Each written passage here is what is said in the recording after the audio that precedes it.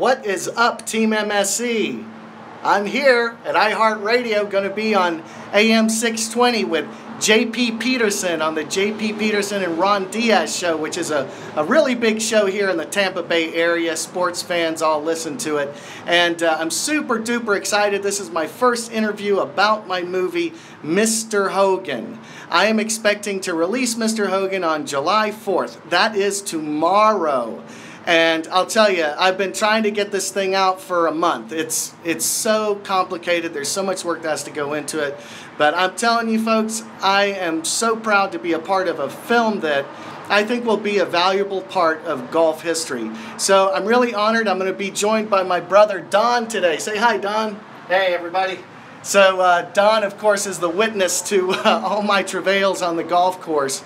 But this is really cool. I got to play golf with J.P. Peterson yesterday, and he took me out to Saddlebrook. It was quite a treat. I mean, what a great golf course, you know, designed by Arnold Palmer.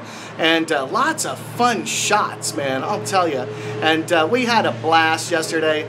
So today is going to be really, really amazing. In about 5 minutes, JP's going to come and bring us into the studio, and we are going to have a great conversation about Ben Hogan, about my golf swing transformation, and my new movie, Mr. Hogan.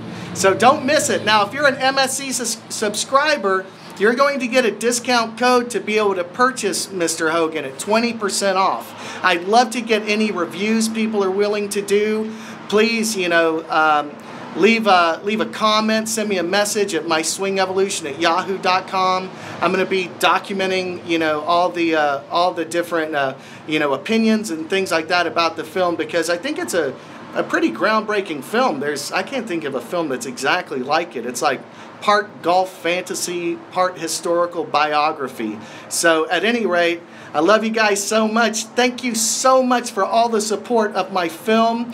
And guys, I think you're going to love it. And I'm the luckiest golfer in the world, and I want everybody else to have as much fun as I'm having. So hit 'em long and hit 'em straight.